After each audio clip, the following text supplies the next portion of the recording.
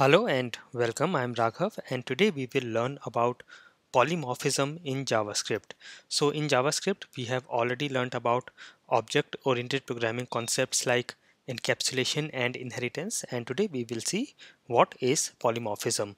So in simple words, poly means many and morph means forms. So polymorphism means many forms or the process of representing something in different forms.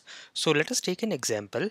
I will go to my Visual Studio Code and I will create a new file and I will name this as polymorphism.js, and here I'll just create a class called animal, and in this class I'm going to create a constructor, and this constructor will take the name as the input, and here I will say this dot name equals name. So I'm setting the name variable, and I also have a function called let us say eats, and here I will say in this function I'll just print out, I'll say name, this dot name, and eats food. So this is a very simple class with a simple function.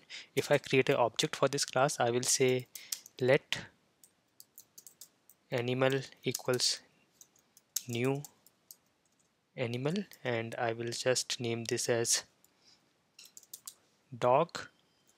And if I now call the function eats, let us see the output. If I run this, it is saying dog eats food. So this is working fine. Now let us say I create another class and extend the animal class. So I'm doing inheritance, and we have already learnt about inheritance. So I will say class alligator extends animal, and here in this class I'm again creating a same function called eats, and here in this class I will say console.log this dot name eats, and I will say fishes. Now you can see this two classes have the same function eats, and this is a child class and this is a parent class. Now suppose I create an object for the child class. I will say let Murphy equals new alligator, and I will just pass on the name Murphy, and now I will use this object to call the function eats, and let us see what happens. I will clear the output and I will run this. Do you see what it does? It says Murphy eats fishes. So it has actually used this particular function and not the parent function. Now suppose I do not have this function here, I'll just comment this out and I will now run this.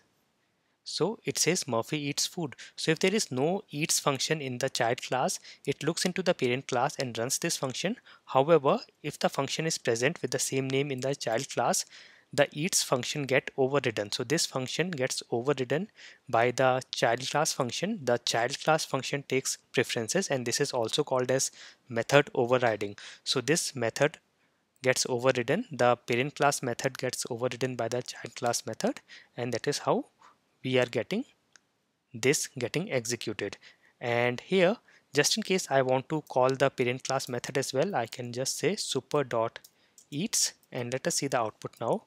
If I run this now, you can see it is running Murphy eats food and Murphy eats fishes. So this calls the parent class method eats, and this then executes whatever is there in the child class. Also, if you see, the constructor is also being used from the parent class. If you want to create its own constructor, you can something like this. You can say constructor and say name and just call the super constructor, which is the parent class constructor. However, there is no need to define something like this. It will already take the constructor from the parent class.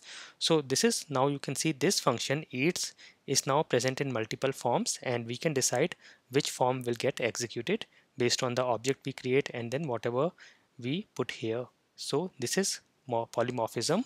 So in object-oriented programming, it is the ability to create a variable, a function, or an object that has more than one form. So this was a very simple example. I will suggest that you look at some more examples and do some more hands-on with polymorphism examples so that this concept is very clear to you, and I will meet you in the next session of JavaScript. Thank you for watching.